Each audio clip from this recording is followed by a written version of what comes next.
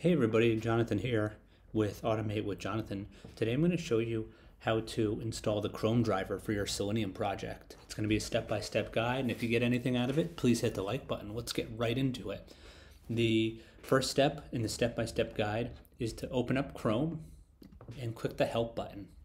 Once you click the help button, it's going to give you a dialog box. The quickest way to do this is just to click about or type in about and go to About Google Chrome. From there, we're going to look for our version.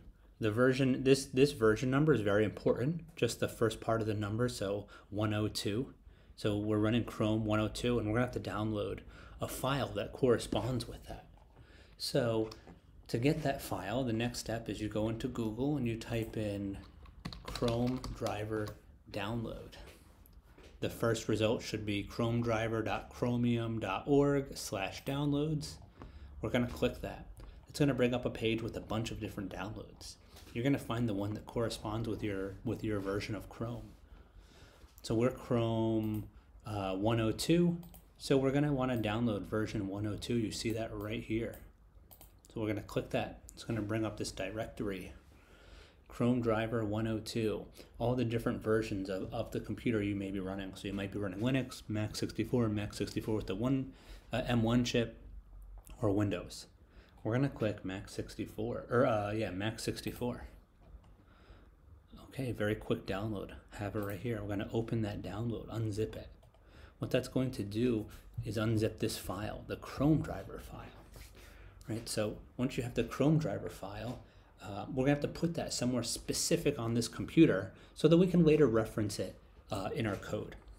So the Chrome driver file, the Chrome driver folder location is /user/local/bin, and to open that dialog box that you just saw, it is going to be the Apple key plus Shift plus G.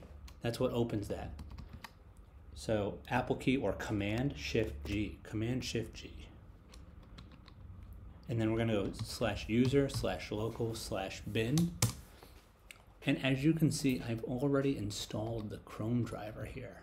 So I'm just going to, just to illustrate, I'm going to delete my Chrome driver.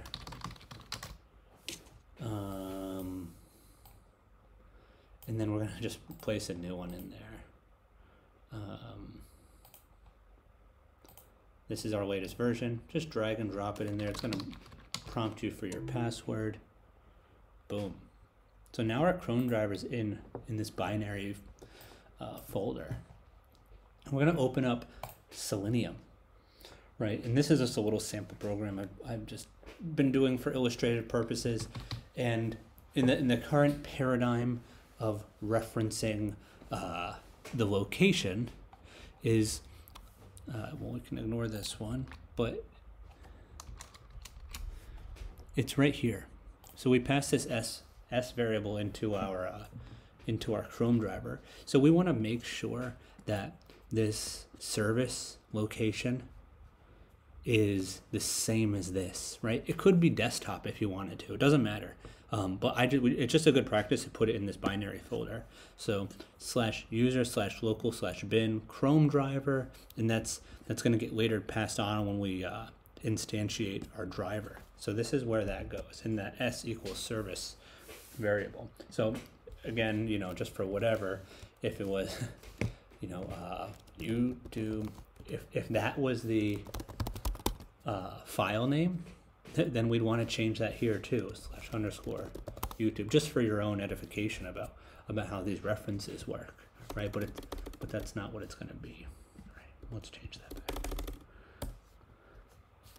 So yeah, that's how you install the Chrome driver on Mac OSX. If you got anything out of this video, please hit the like button. Thank you for watching.